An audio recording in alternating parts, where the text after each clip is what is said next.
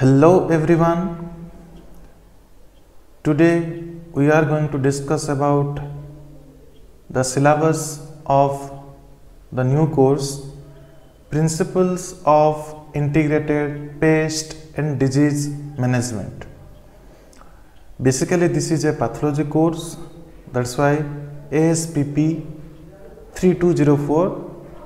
I hope you know the meanings, that is third year second semester, that means sixth semester, fourth number course of plant pathology. This is a 1+1 course, credit hour. So you see, we can divide it into two parts, that is one is theory, another one is practical.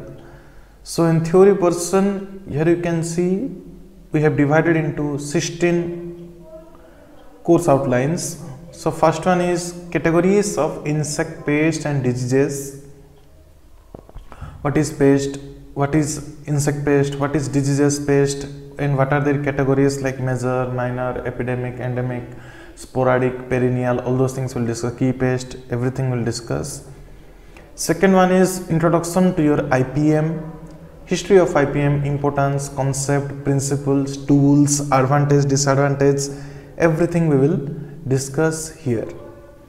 Third one is economic importance of insect pest diseases and pest risk analysis, pest defender ratio, economic importance, that means what is ETL, what is damage boundary, what is EIL, what is GEP, everything we will discuss here. Fourth one is methods of detection and diagnosis of insect pest and disease, how to detect, how to diagnose different kind of insect damage symptoms or diseases affected plant symptoms. Fifth one is calculation of EIL, then importance of ETL, some units, some of the specific things we will discuss in this fifth one. Sixth one is methods of control, all of the tools of IPM, host plant resistance, cultural method. Then we will discuss your mechanical, physical, legislative method, then your biological and microbial method, then chemical control, the classification, all about chemical control, then ecological management, somewhat your cultural method, then what is survey, what is surveillance, what is forecasting of insect pest and diseases we will discuss. Then we will discuss about development and validation of IPM module, political, social and legal implication of IPM. Then 14th one, your implementation and impact of IPM module for insect pest and disease. Then 15 is your safety issues in pesticide use, what are the precaution, what are the antidote to be used, different kind of things we will discuss. And at last, case histories of important IPM program we will discuss. This is all about your theory. Then practical, similarly, actually 8 will be from pathology, 8 will be from entomology, so it is combined 16 practical.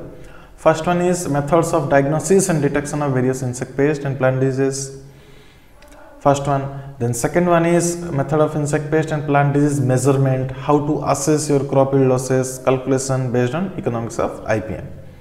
Third one is different identification of different biocontrol agents, different predator, natural enemies. Fourth one is mass multiplication of trichoderma, pseudomonas, trichogramma, NPV, etc. Fifth one is identification and nature of damage of important insect pest and diseases and their management. This is somewhat both in theory and practical we will discuss. Sixth one is your crop agroecosystem dynamics of a selected insect pest and disease we will discuss somewhat. Seventh one is plan and assess preventive strategies, IPM module, and decision making. What is decision making we will understand here. Then crop monitoring, attack by insect, pest and disease. At last, awareness campaign at farmers field will be undertaken. So this is all about your practical. Then some reference are there, some book are there, integrated pest management concept and approaches, introduction to insect pest management, then entomology and pest management. Okay, good books are there, integrated insect pest and management. You see so many are there. Okay, you can go through. So I will attach this PDF in the description, you go through that.